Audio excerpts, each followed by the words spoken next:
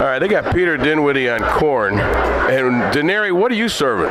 Sweet potatoes. I'm the professional sweet potato server tonight. All right, I'm going to go with you first. I've been asking everybody their serving techniques. So far, I've found out, this won't surprise you, Peter.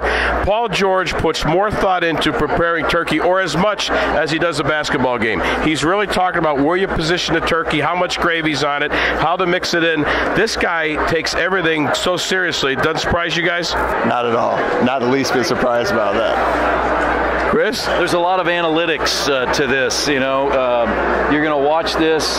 You have to, some people like it directly on the ham. Some people don't. You just sort of ask them and get a feel, and I'd say most of them like it right on the hand. So that's the analytics. Now, a serious question. You've been around this franchise a long time. This has to be one of the most special days we enjoy each year. I mean, to help people that need help, I mean, that's what this organization is all about. It's not what the teams do on the floor. Of course that's important, but it's how you serve the community, and I couldn't be prouder to be part of an organization that does this each and every year.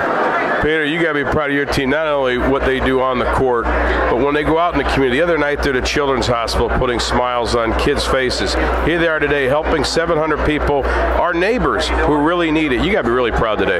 No, so proud. I mean, it's unbelievable what they do both on and off the court. Like you said, they've been so busy this entire week. They're at Miles had his warm initiative. They're at the hospital, visiting the Children's Hospital, so they're out there, they're involved, and it makes such a positive impact for what we can do. And you see the positive impact on all these individuals smiling here.